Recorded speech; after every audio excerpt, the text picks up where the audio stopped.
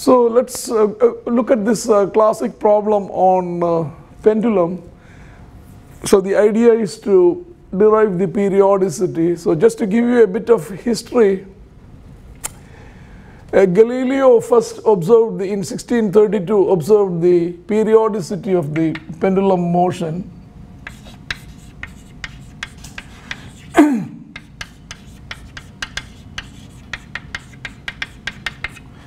But then it was Huygens in 1673 who derived the formula for the classic formula for the period of the pendulum. In other words, the period being 2 pi L over G.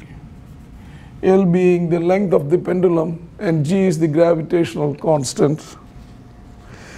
And then later, Euler in 1736 or around that time came up with corrections onto the periodicity, in other words, to the period, in terms of elliptic integrals.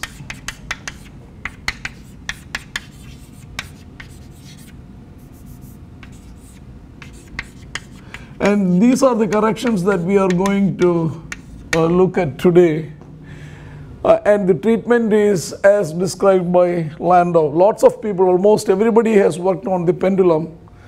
What we are going to go over is the take by Landau.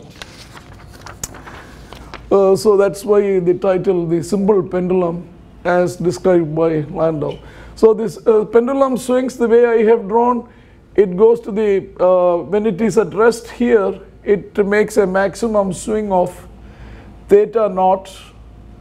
And so if at any point in time, if you call the angle to be theta, then Landau uses the energy considerations to derive the periodicity, period of the pendulum. So the total energy is the sum of the kinetic energy plus the potential energy. So you figure out the two, you add up the figure and the two components at any time, arbitrary time instant t, and also at some other time instant, either here or here. And from the total conservation of energy, the total energy is the same at any time instant. So this is going to be half ml squared d theta by dt, because L d theta is the velocity, so half mv squared minus half mg L cos theta, the potential energy component along at that point where it is marked theta. So this is corresponding to time instant t.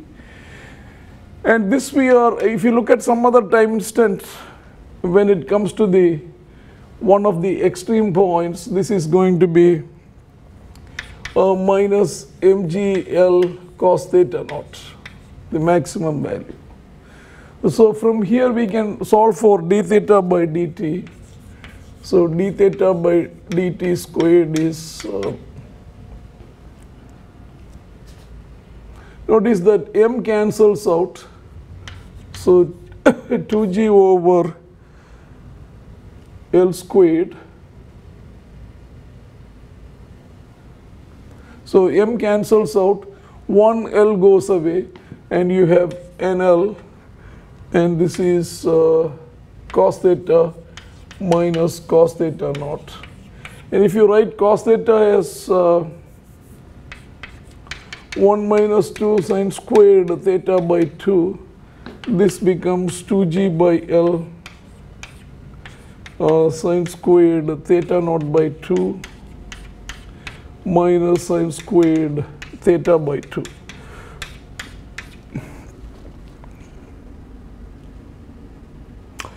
Consequently, we can pull out sine theta naught 2 outside, and this reads now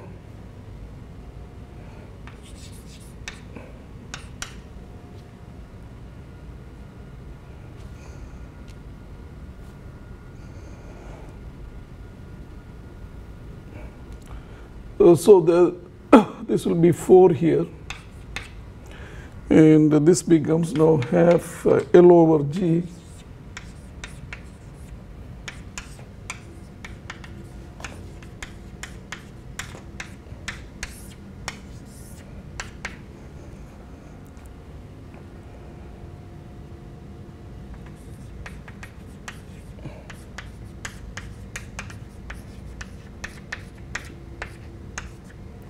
So you get this expression. In other words, you pull out sine theta naught 2 squared, flip the identity, and solve for dt.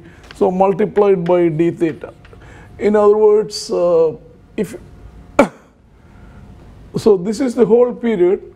So from here to here, that will be t by 4. So you could write t by 4, quarter of the period, to be this, and we integrate on both the sides. So this is going to be half L over G 1 over sine theta naught by 2 integral as so during this time the theta goes from 0 to theta naught. And here you have this expression, 1 minus sine theta by 2 over sine theta naught by 2 squared d theta. So this is where we make this to be, we are going to substitute this to be sine phi.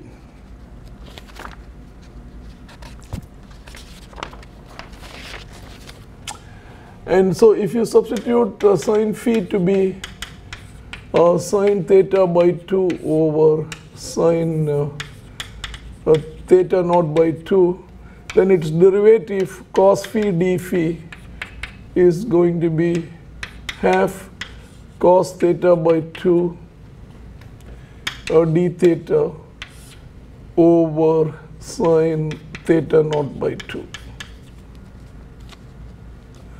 So consequently, if I substitute this new variable, we get t by 4 is half square root of L over G 1 over sine theta naught by 2 and integral. Notice that when theta is 0, sine 0, and when theta is theta naught, this is 1, that's pi by 2. So the upper limit is pi by 2. And the d theta from here is going to be 2 sine theta naught by 2 from here, multiplied by cos phi, multiplied by d phi over 1 minus sine squared phi. D phi. So notice that sine theta naught cancels, and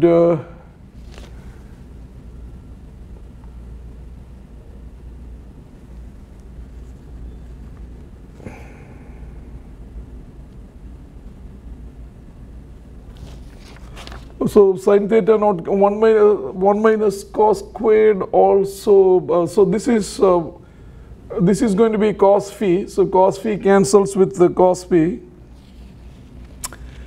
and so from here there is also, so this is going to be cos phi, that cancels. So this cancels with this, and I left out this cos theta by 2 here. So there is a cos theta by 2 here. So this now translates as t by 4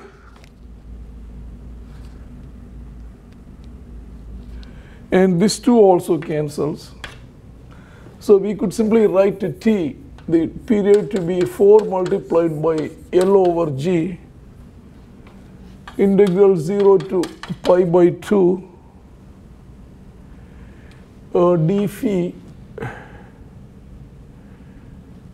over cos theta d phi over 1 minus cos squared cos theta by 2. This I'm going to write it as 1 minus sine squared theta by 2 square root. But on the other hand, sine theta by 2 is from here. So this is 1 minus sine squared theta by 2. But sine theta by 2 is sine theta naught by 2 multiplied by sine phi. I'm going to call this to be a constant k.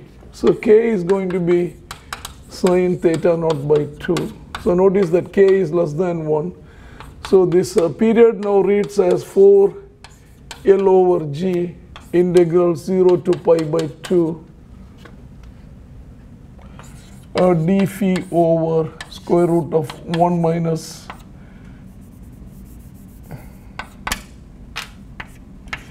k squared sine squared phi d phi.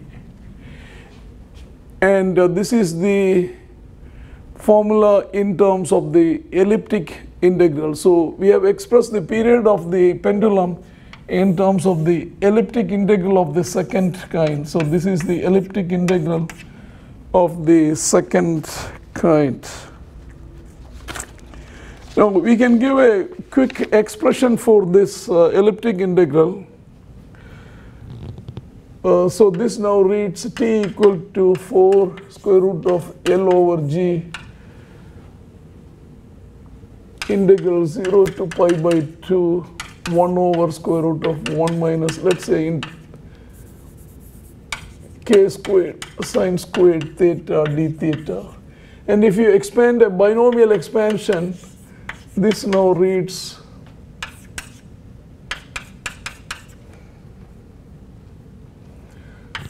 minus half. So we could, because this is of the form 1 minus x to the power minus half, so that's minus half. A general term is going to be summation n equal to 0 through infinity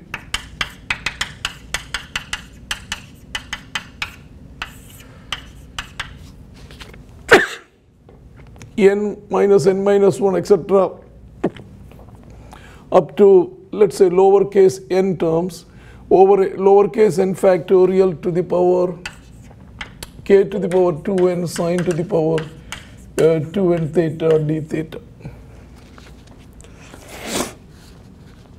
Minus, because minus k squared. So this of course can be written as 4 L over G summation n equal to 0 through infinity. And if you pull out these minuses, they cancel with this minus 1 to the power n. So this is actually minus k squared to the power n.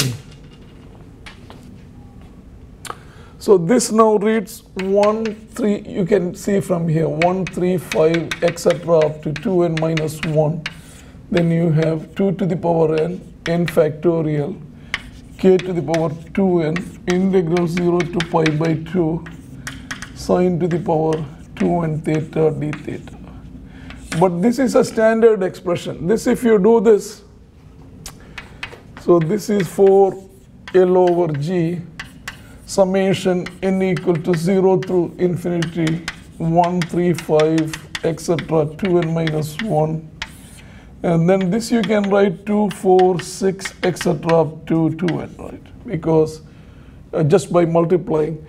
And this actually has exactly the identical form. So this is 1, 3, 5, etc. 2n minus 1. You just need to do it. Then this is 2, 4, 6, etc. 2n to the power k to the power 2n. So in particular, this means t is equal to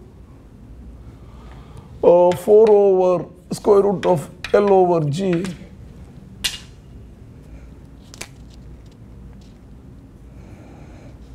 and I believe at this here there is also a pi by 2.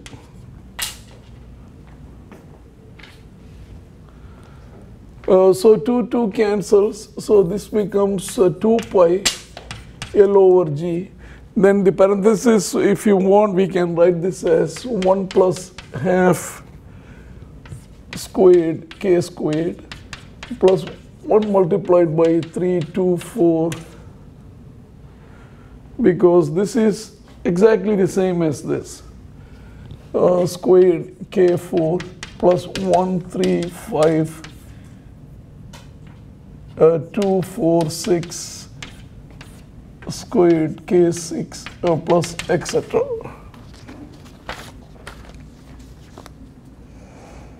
Now, if you substitute for k, remember k is sine theta naught by 2.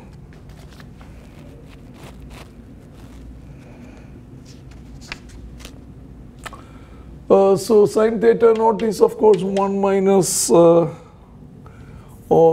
theta naught by 2 minus theta naught by 2 whole cubed over 3 factorial plus etc. So k squared is going to be the square of this, is going to be the square of this, which is going to be theta naught to the power 4, theta naught squared over 4 multiplied by 1 plus etc.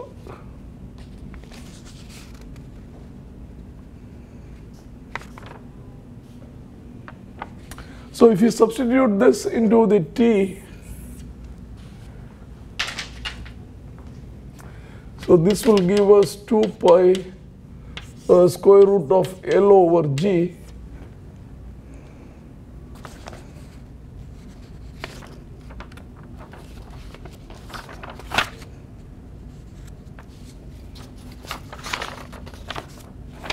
Multiplied by 1 plus 1 over 4 from here, theta naught squared by 4 plus theta naught 4 over 48 plus etc.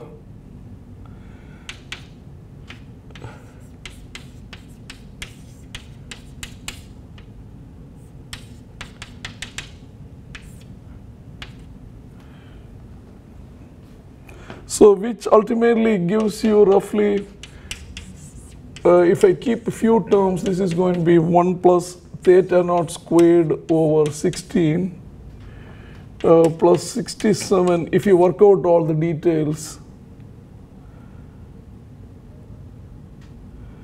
over 2304 theta naught 4 plus etc.